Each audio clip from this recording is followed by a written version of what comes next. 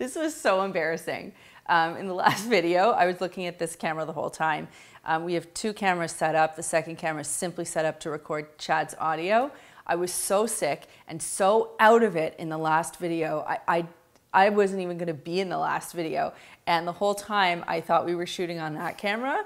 And then I realized literally at the very end that I was looking at the wrong camera, and I felt like a really big dunce, but Chad and I weren't about to reshoot the whole thing. I needed to probably go back to bed and like throw up or something. So yeah, I know which camera to look at. I'm looking at you. We're looking at that one. No, we're not.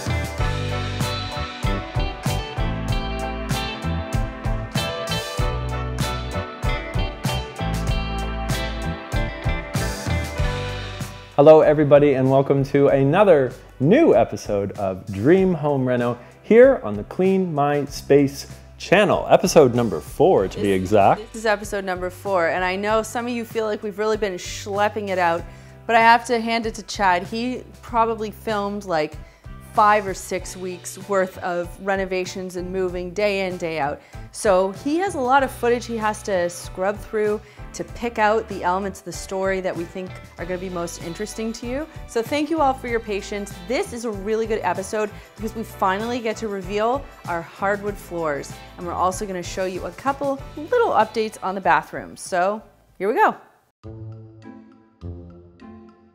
Okay, so who even thought trim was a thing? But we really had to think about what trim to pick. And what we learned is there are various different or a variety of different profiles that you can look at. Something more flat and without much bumps or wiggles is sort of more modern, and then there's the more traditional approach. And the existing trim that we had in the house was from like the mid 80s when they had very, very thin trim, I guess was kind of in. So we got a bit of a fatter trim in there, and I think it was well worth all the effort. Yeah, and another interesting thing we learned is that people aren't getting quarter round these days. They're getting a flatter version. I believe it's called a shoe mold. So if you are doing some updates, have a look at that. Meanwhile, in the garage, some cement is being mixed, and you may ask, why is cement being mixed? Well, if you follow through to our bathroom, you will see Igor feverishly working at leveling our floor. Every single wall, every single flat surface, including the floor, was crooked or warped or way off of being square. So a lot of cement was laid down to ensure that we had a nice level surface to work with. Now this is the guest bathroom. These are the tiles that we ended up choosing for this bathroom. We went with a ceramic matte option that has a Calicut marble look to it, and it was way less money. It was such a good option. Looks gorgeous. And now as we head back to our ensuite, you will see that the heated floors have been installed. Yay, heated floors. And some tiles are about to go down onto the floor.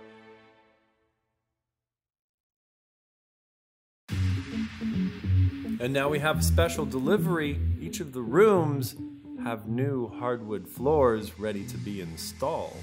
But as you'll see, the hardwood floors are sitting in boxes in each room, and the reason they're doing that is to acclimate to the space and the moisture content in the air. That's the only way that you can install floors. You can leave it in a room from 48 hours up to even a week before you install them. So that's what they were doing here.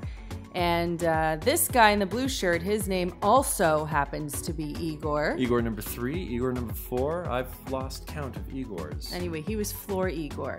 And what he started doing was sanding down the floorboards to make sure that everything was nice and even.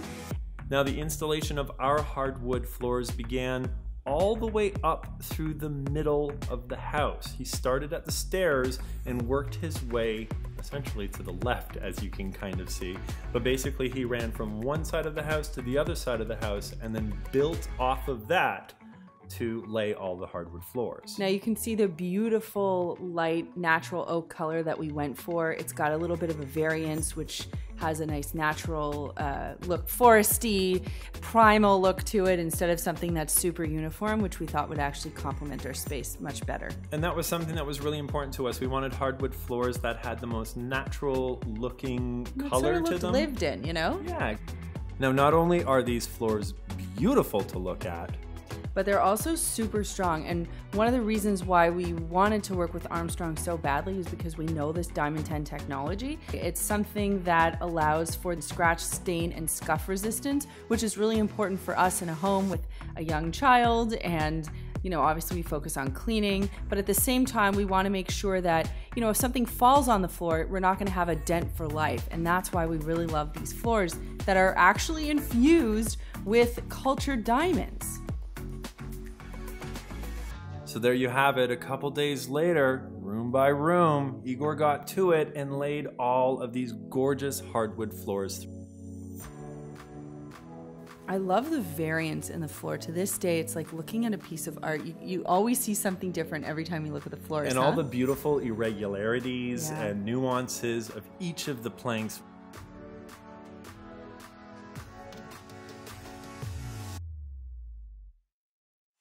And if you like the floors, we'll put everything up on the source guide at cleanmyspace.com so you can check them out.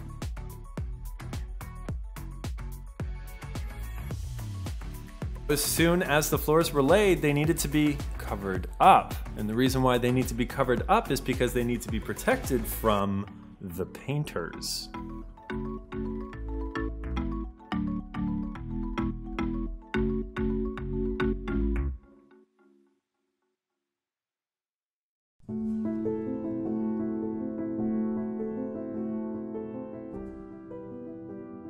Simultaneously, as things were going on at the new house, we still had to wrap things up at the old house.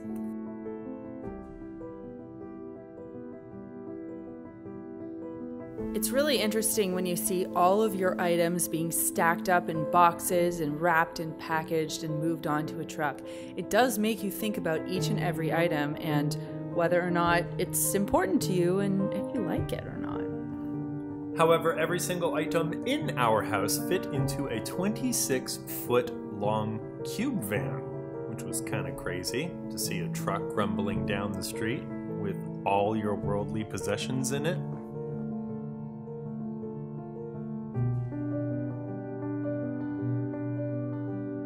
And even though it felt like moving was the most intense work we had that day, it was actually the post-move cleanup that was even more exhausting. It was really important to us that we left the house in great shape for the new owners, so we took the time to make the house look right.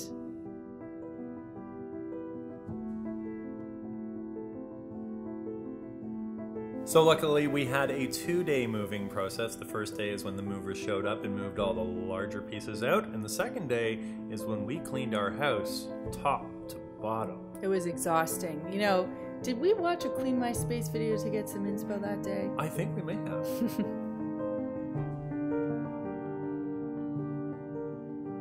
I remember the day that we moved into this house and how different it looked. We had peach paint on the wall. We didn't have that light fixture. And just to think about everything that happened in that very room.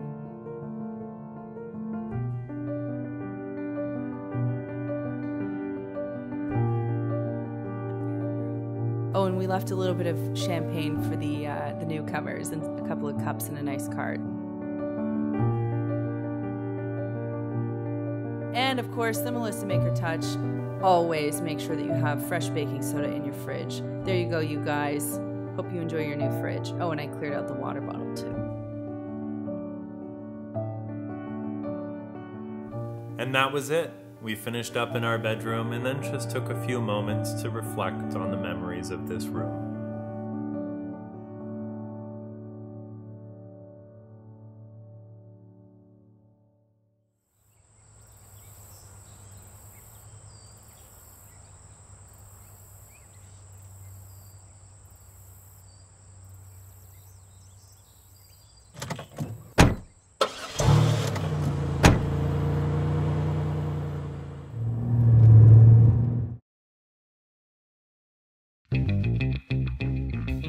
Back in the new CMS HQ, look, our floors are good to go, and if you look very closely, you might see some tiles on the wall.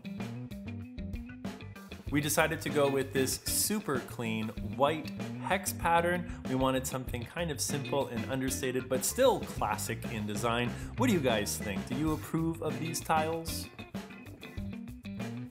And in the master bathroom, we not only have heated floors, but we have beautiful new tiles on the floor. These are oversized slate gray tiles. And now they're covered up because we have tiles going on the wall. And then the electrician stopped by to install pot lights in all of the pot light holes. Chad, what else were they going to put in the pot light holes? Well, that's a good point.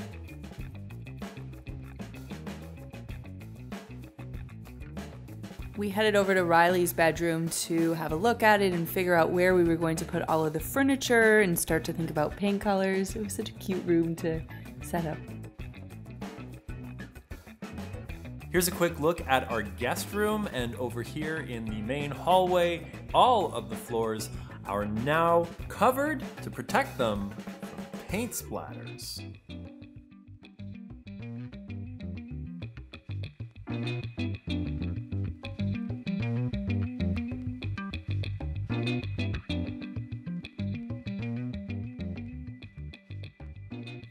If you're curious about what that suited up spray painter was doing, we'll get into that in episode 5 where we cover off all the paint colors in the house. But that is going to bring this video to the end. And before we wrap up, because we still have a few things to cover off, I do want to thank Armstrong Flooring very, very much for supplying us with the absolutely stunning floors that they did. I will have all the info up for you on our source guide over at cleanmyspace.com. If you love the floors and you're interested in checking them out yourself, you can also visit their website, armstrongflooring.com. Again, huge thank you to Armstrong. We reached out to a whole bunch of our friends and brands that we have worked with in the past. Armstrong was the first one to get back to us and say, yes, we want to support you. We want to work with you for the Dream Home Reno program. We cannot thank them enough. If you guys are looking for hardwood floors, please go out and support them. They are awesome and their product has held up and it looks beautiful. Will you be using/replacing the central vacuum that came with the house? So at first, the central vac scared me in our old house. We kind of had a bad experience with it. And I'm still a little bit apprehensive about central vacs, but it's convenient, especially because the hose is so long and this is a very long house. So I haven't minded using it, especially on the hardwood floors. That all to say, I'm still very happy to use a regular plug-in vacuum. So I guess we mix up our vacuuming life. I like the vacuum actually. I think it's really handy. You would. I would. What did you do about all the insulation that was removed from the ceiling? Donated to the Insulation Repurposing Society. You can look that up online. It's the IRS, not that IRS, another one, .org. And they accept all insulation from all over the world, so give them a ring. No, they don't. It was thrown away and we replaced it with new blow-in insulation because as it turns out, Melissa, there's no such thing as recycling for insulation. I wish there were, but there's not. Why is Melissa looking at a different camera? Oh God, this was so embarrassing. In the last video, I was looking at this camera the whole time. We have 2 cameras set up. The second camera is simply set up to record Chad's audio. I was so sick and so out of it in the last video. I wasn't even gonna be in the last video. And the whole time I thought we were shooting on that camera. And then I realized literally at the very end that I was looking at the wrong camera. And I felt like a really big dunce, but Chad and I weren't about to reshoot the whole thing. I needed to probably go back to bed and like throw up or something. So yeah, I know which camera to look at. I'm looking at you. We're looking at that one. No, we're not. You specifically told me it was the left one. That's it, but we would love to hear your comments. You can leave them down. Yeah, just whip an iPad. Yeah, Don't worry about it. It's on a couch, so it's fine. You can leave a comment in the comment section down below. Let us know what you think. Let us know what your favorite color of hardwood floor is. There you go. Talk about that in the comments. I would like to find out because I love the natural wood color that we went with. But what do you guys like? Yeah, you know, sorry, I just totally cut Chad off. Who cares what he has to say?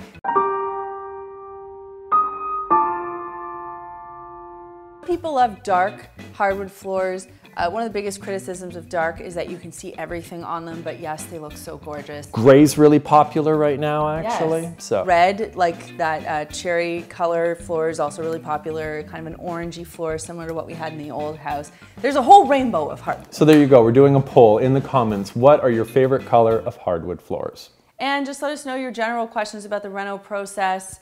Anything that you're curious about or something that you see around the house. We might answer it in another video, or you might be able to find that info on the source guide, or maybe someone else watching can answer the question as well, or maybe Chad when he launches a video and he sits there and answers your questions when he gets a chance. Episode 5 is coming out very soon. Thanks for watching, everybody, and we will see you next time.